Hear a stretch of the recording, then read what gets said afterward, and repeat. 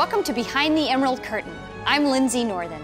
Come with me to explore the scenic design of Wicked. We'll find out how an idea in the designer's head can end up on stages all around the world. Eugene Lee basically created this world that the show now lives in, and he came in with a model. We made a really big half-inch scale model. It was like that big, that big. We printed the map and had a silk screen made of the map.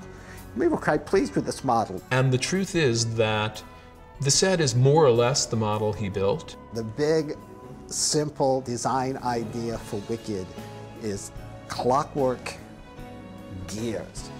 That seems kind of silly, but it's kind of true. I remember that my picture of the show, I guess, was kind of much more high-tech. When Eugene brought that set in, it was completely different than what I thought the show was going to look like. When we were working on it, we took a clock and we tossed it down the steps and busted it all open and took all the gears out of the clock and super glued them into the model. This is what designers have to do. It instantly felt right. And we all had the same response, and then he was our designer. They called and offered me the job. So, end of story. As the big idea for the set design was being developed, it was clear that navigating through the Land of Oz was going to be a challenge. In a musical, transitions are everything.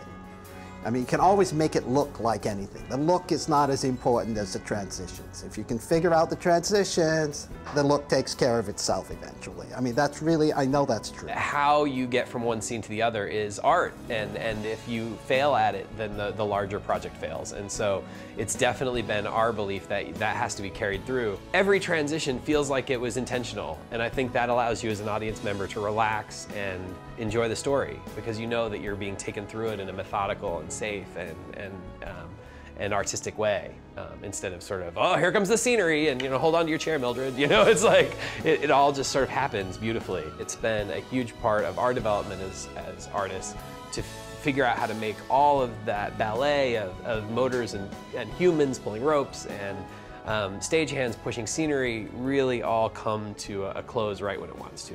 With the success of the Broadway production, Wicked took to the road. The next step was providing audiences across the globe with a genuine Broadway experience. Ever since the Broadway show opened, our responsibility to the design has evolved quite dramatically. So we created something called the design template, of which all Wicked designs are based on. The design is what we want to replicate everywhere. And so the continuing task of Wicked is to make it work in all of these different buildings, in all of these different countries that were designed by all of these different people for their own purposes. Every time we go to a new theater, a new country, we have different vendors, we have different motors, we have different systems, and so we've really taken it on to learn as much about those systems as we need to learn in order to produce the same production and give it that same kind of feeling that you're in good hands. We work with the shops in the various countries, whether it's in Germany or in London or in Japan, translating our documents into different languages, helping other people understand what our design intentions are. Everywhere you go,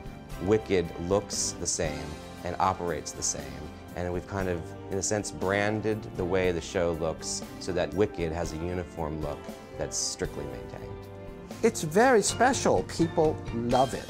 And it has a message that seems to resonate. Wicked is in the best of hands.